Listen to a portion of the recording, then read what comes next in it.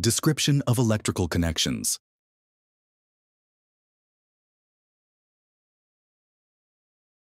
Power supply terminals.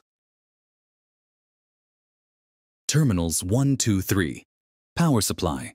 These terminals are connected to the mains power line to provide the necessary voltage and current for the operation of the control unit and its associated devices.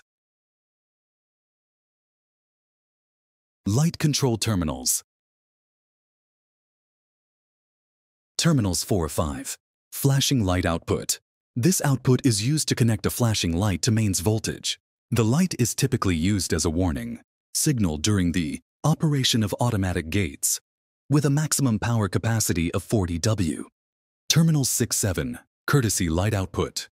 Provides a clean contact output for connecting a courtesy light. This light can be used to illuminate the area when the gate is in operation, with a maximum current of 5A.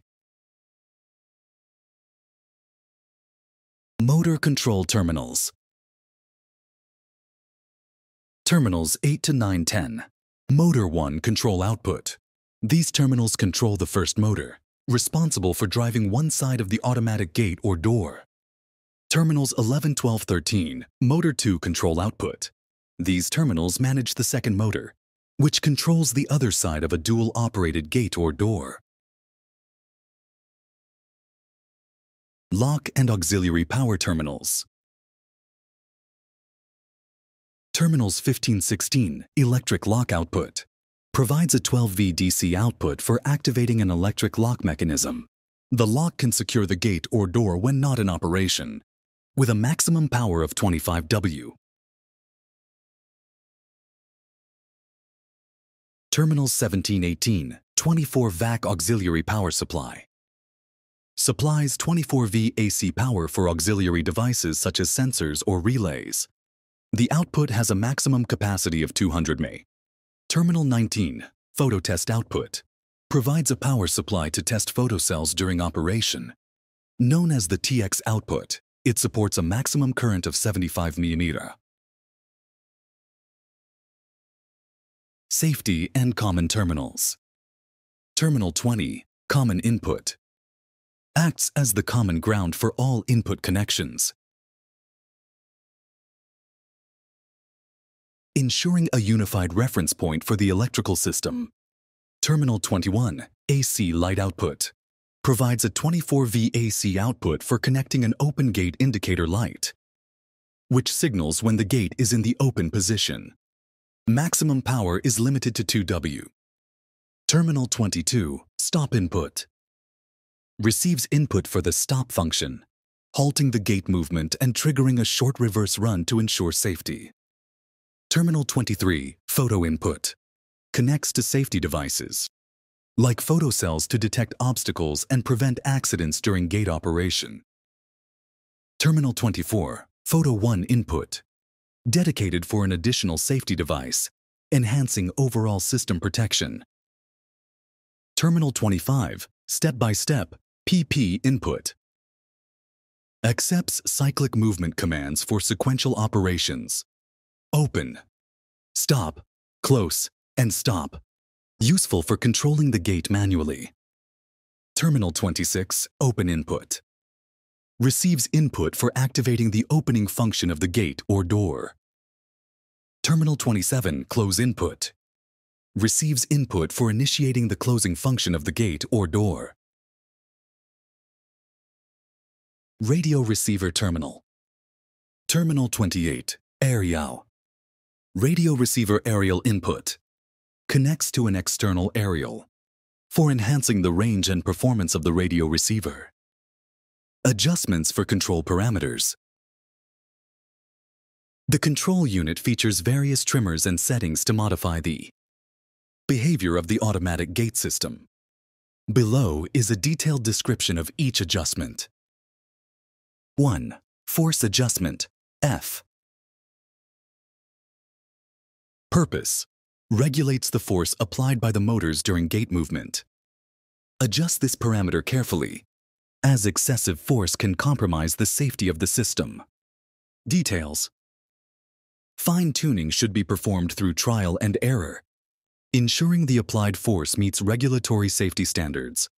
Use a force gauge if necessary to measure compliance with safety requirements. 2. Balancing maneuver times, BAL. Purpose: differentiates the time required for opening and closing maneuvers.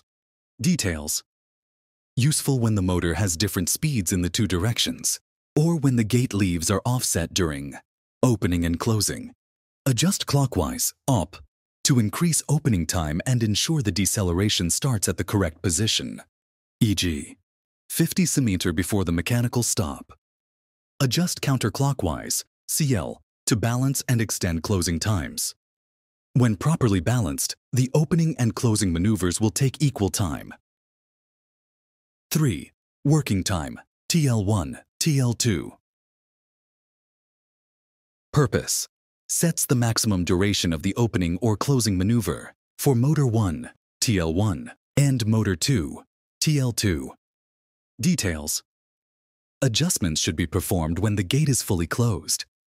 In systems with limit switches or stoppers, ensure these are configured to maximize the gate's range of motion. For fine-tuning, select semi-automatic mode using dip switch 1 and adjust the trimmers until the motors stop at the correct position.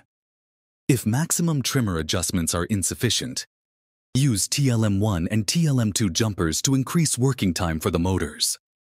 When using the deceleration function via dip switch 8, configure the trimmers to trigger deceleration at approximately 50-70 cm before the opening-closing limit. 4. Opening and closing time delay, TRA and TRC.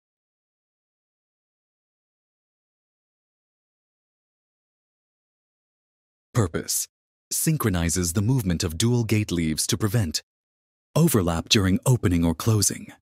Details: tray opening time delay. Adjust this to ensure the second leaf starts moving after the first leaf has sufficiently progressed. TRC, closing time delay, ensures that during closing, the first leaf completes its movement before the second leaf reaches its final position. 5. Pause time, TP. Purpose: sets the time interval between the end of the opening maneuver and the beginning of the closing maneuver in automatic mode.